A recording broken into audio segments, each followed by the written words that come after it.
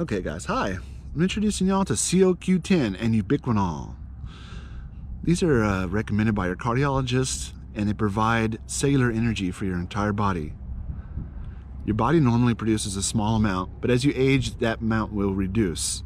So you want to supplement it. This is the cheaper kind. I take this, it's 200 milligrams. I take 3 or 4 of these a day. I'll also take some of these. This is a little bit more soluble. If you're a senior, you want to take this kind. There's a Quinol. This is a patented water and fat soluble. The water soluble is going to get in quicker. Fat soluble, of course, only going to go in when you're digesting fat. So it's going to be a little bit quicker here. Sorry for the road noise today. I'm at the park. I just got one of these benches here. I probably will move to a bench that's farther away from traffic. Boy, a lot of trucks out there.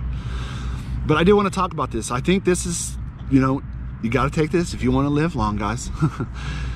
This makes you feel better, gives you energy, and it helps keep cancer and other bacteriums and stuff at bay because it keeps your body function going. Right? The body's electric. This assists with the electric functions. Okay, these two are not that expensive. This one's actually only a few dollars more.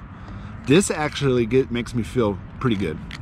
I haven't had any problems with this one, but I highly recommend you guys give this a shot. If there's another expensive one, they're like $35 to $45 called Ubiquinol. You'll see that. A COQ10 Ubiquinol is the ingredient. That's also very good, but I just can't afford it. So these kind of make you feel better. With this, with Ubiquinol, this converts to Ubiquinol. So it goes into your body as COQ10. It gets converted chemically, and it converts it to Ubiquinol.